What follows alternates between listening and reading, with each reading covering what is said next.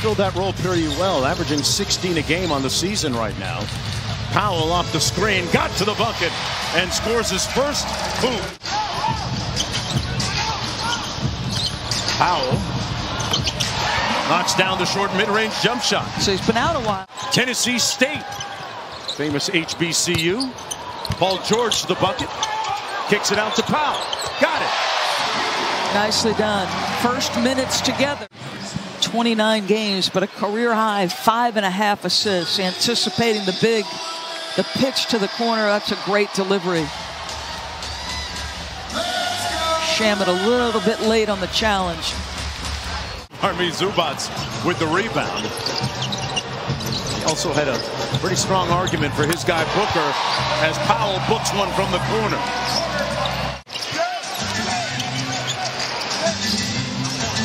Powell goes to his strong hand, high off glass over Biombo. It was fun, you know. I was ready to come back. You know, I'm excited for what we're building here. I know the guys were excited. You know, playing along PG still doesn't seem real to me. You know, he's a guy that I looked up to growing up. You know, we had some battles in Toronto in the playoffs, and early on in my career, he gave me some words of encouragement. My rookie year, you know, that stuck with me. So to be able to play alongside with him and Kawhi when he gets back healthy, it's going to be fun. You know, so I'm definitely looking forward to that. I had a great time out there with the guys, so I'm just looking to build. I think the biggest challenge is just being out in general. I hate missing games, especially when you feel like, you know, you could help out there. And then this the other thing was just my conditioning.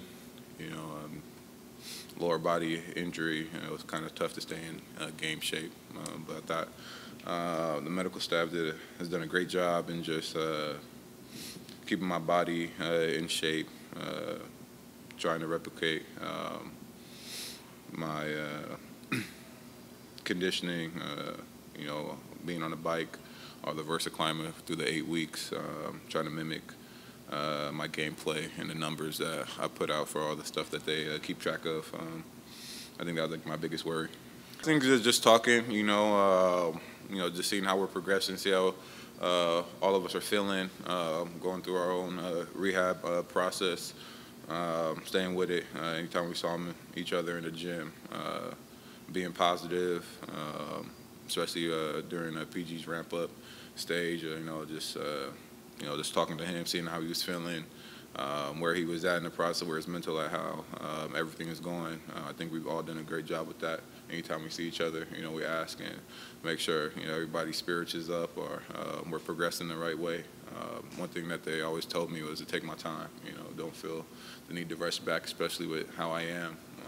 I'm always trying to play through injuries and things like that, even after the first initial